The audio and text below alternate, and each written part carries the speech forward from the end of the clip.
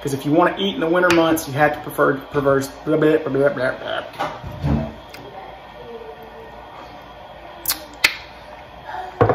It's just right.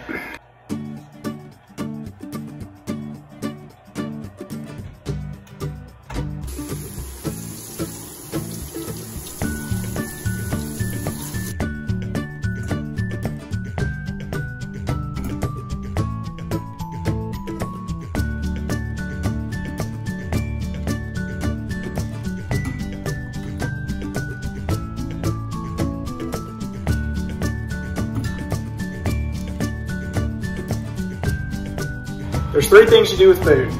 You grow it, eat it, and then you have to preserve it.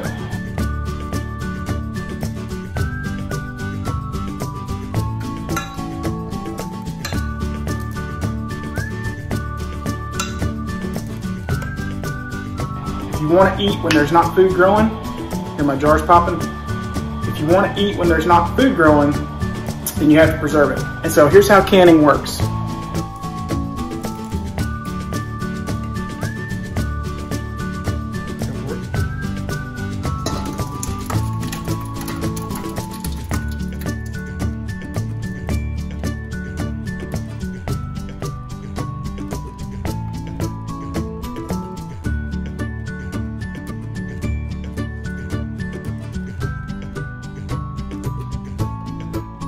There's two things that make food go bad: enzymes and bacteria. 140 degrees stops the enzymes, and then 200 plus stops the bacteria. So you've sterilized the food and you've sealed it from the outside world, and that's why it lasts in a can. This jar holds food.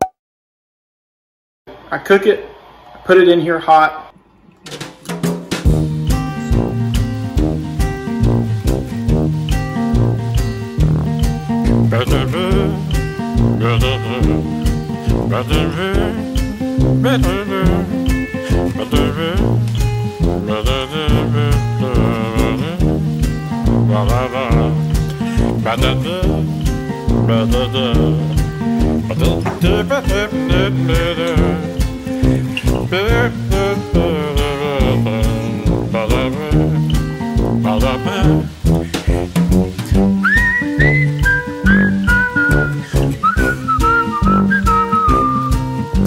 I put this lid on it with a wax seal on top.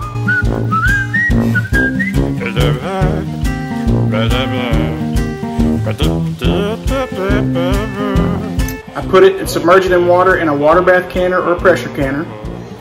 It will heat up. The gas that's inside of here, in between the food and the top, will expand. So the pressure inside, another jar, is greater than the pressure outside.